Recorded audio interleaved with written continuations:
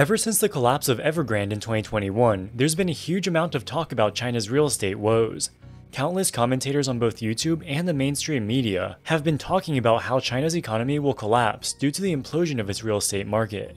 But even as China has taken up all the media headlines, it's important to note that it is not the only country facing real estate problems. In fact, it may not even be the worst off. Since peaking in 2021, the average home price in China has declined by about 9%. South Korean home prices peaked at about the same time. Since then, they've declined by 13%, the sharpest decline in recent history. Not only have home price declines been sharper, but South Korea has almost twice the amount of household debt as a percentage of GDP compared to China, the vast majority of which is related to real estate.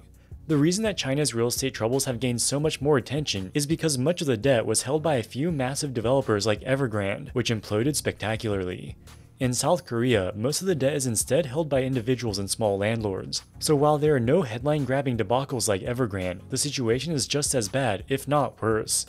In this video, we'll take a deep dive into the unique structure of South Korea's real estate market, and how this may lead to one of the worst property crises in modern history. Due to its high population and rapid urbanization over the past few decades, South Korea has some of the most expensive real estate in the world. Before the recent decline in prices, the average home in South Korea costed about 26 times the median household income. For comparison, the average home in the US costs just 7 times the median household income. Of course, most young people can't afford to buy a home or even afford the down payment on a mortgage, so they instead rent. Let's say you want to rent a house that costs $100,000. The monthly rent would be about $5,000 per year. After 2 years, you've paid a total of $10,000 of rent to the landlord. This is the normal system of renting around most of the world, and you can do this in South Korea as well. But South Korea also has another system. If you don't want to pay monthly rent, you can instead put up a rental deposit. The deposits generally range from 60 to 80% of the value of the home. For example, let's say your deposit for this home was $70,000. For the next 2 years, you can live in the house rent-free. After 2 years, your lease ends and the landlord gives you back the $70,000. This raises a couple of questions. Firstly, if you have $70,000 for a deposit, you almost have enough to buy the house outright. Why not just save up a little more and buy the house? In the vast majority of cases, the renter doesn't have $70,000. They instead get a loan from a bank. Let's say the interest rate on the loan is 5%. You'll pay $3,500 of interest per year, which is less than the rent you would have paid under a normal lease. This raises another question. If the bank is willing to lend you $70,000 for the deposit, why can't they just lend you the full $100,000 to buy the house? There are 2 reasons. Firstly, most rental deposit terms are only 2 years in length, while traditional mortgages can be as long as 30 years. Because of this, the bank considers these loans to be less risky, and is willing to give them to people with lower credit scores. Secondly, the loan is ultimately collateralized by the house that belongs to the landlord. If the landlord defaults on the deposit, the bank can liquidate the house. In this case, the house is worth $100,000, while the deposit is only $70,000. The $30,000 difference effectively acts as a down payment. Because of this, the renter only needs to give the bank a much smaller deposit than they would for a traditional mortgage. So now we've explained why this system is popular among renters. But what about landlords? What's in it for them? There are a couple benefits for landlords. Evictions can be a long, tedious, and expensive process for landlords. With the rental deposit system, a tenant is much less likely to stay in the home after their lease expires. If they don't leave, they don't get their deposit back. While the deposit is mostly the bank's money, around 10% of it still has to be paid from the renter's own money. This provides a strong motivation for the tenant to leave once the lease expires. Instead of receiving monthly rent payments, the landlord gets an interest-free loan. They can invest this money and keep whatever gains they make. They could invest it in government bonds or a certificate of deposit, but this will only provide a very low yield. They could invest it in the stock market, but this is considered too risky and most banks don't allow this. In most cases, the landlord invests the money to buy even more real estate. For example, if you get 70% of the value for renting out your first house, to buy a second house of the same value, you just need to put up 30% of your own money. You can then collect another deposit by renting out the second house and use that to pay back the deposit on your first house, and so on. Even better, if real estate prices rise, you can collect an even bigger deposit on the second house and have some money left over. It's structured almost like a Ponzi scheme where money from new depositors is used to pay back the old ones. As real estate prices have generally risen over the past decade or so, this system has worked great. It's not uncommon for individual landlords to own dozens of houses. So why is it the case that South Korea has this unique rental deposit system when no other country uses it? The rental deposit system dates all the way back from ancient times. Back when the Korean economy was mostly agrarian, farmers would receive one big cash windfall each year when they sold their harvest. Throughout the rest of the year, they didn't have any income, so it didn't make sense to have monthly rent payments. At that time, a sophisticated banking system did not yet exist, so landlords would accept large deposits from farmers in exchange for being allowed to use their land. This was the only way they could raise funds to acquire new land or make other investments. With the rental deposit system already being accepted as part of Korean culture, starting in the 1960s and 70s, the government actively encouraged it. The idea was that landlords would use the deposit money to either finance the construction of new homes or other business endeavors. This access to cheap capital would accelerate economic development. This policy indeed worked, but as we will see shortly, it might have worked too well. The core problem with the rental deposit system is that it implicitly relies on home prices always going up. The deposit is a percentage of the home's value.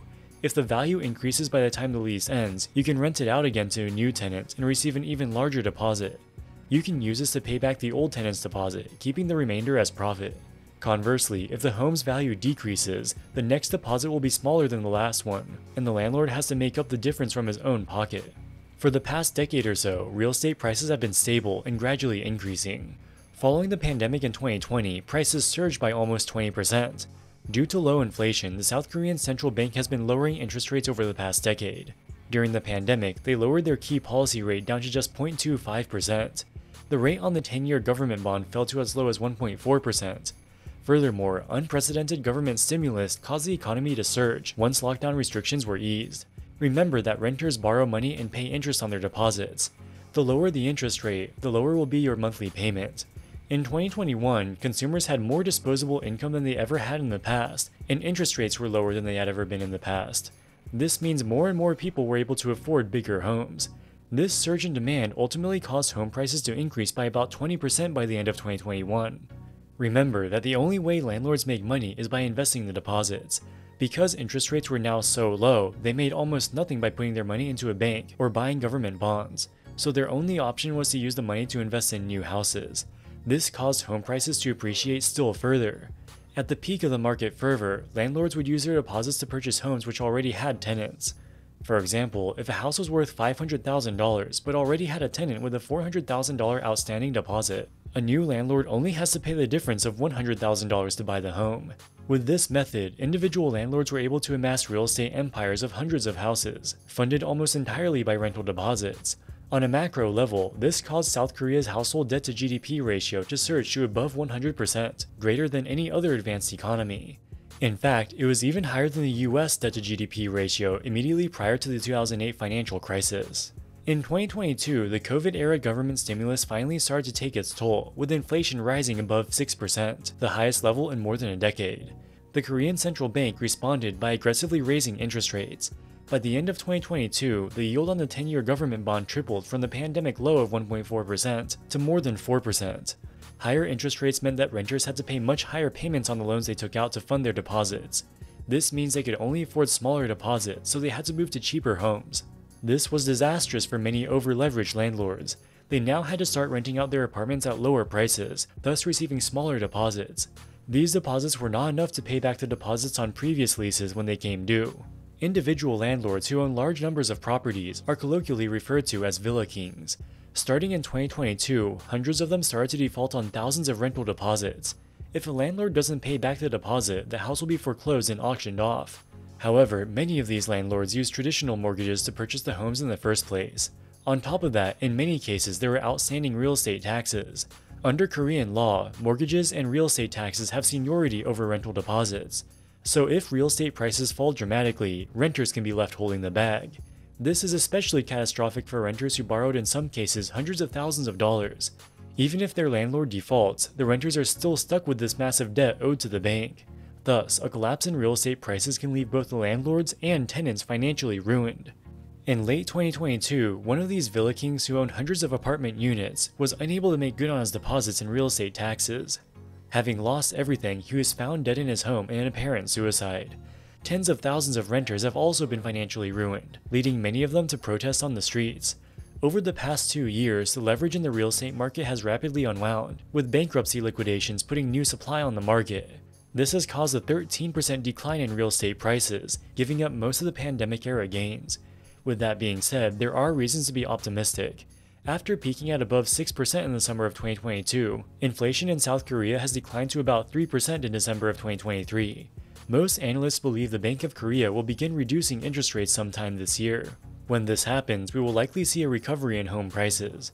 And despite the increase in interest rates, rental deposit schemes are still cheaper than traditional rental contracts in most cases. As of 2023, almost 60% of South Korean renters still choose deposit schemes over monthly rent.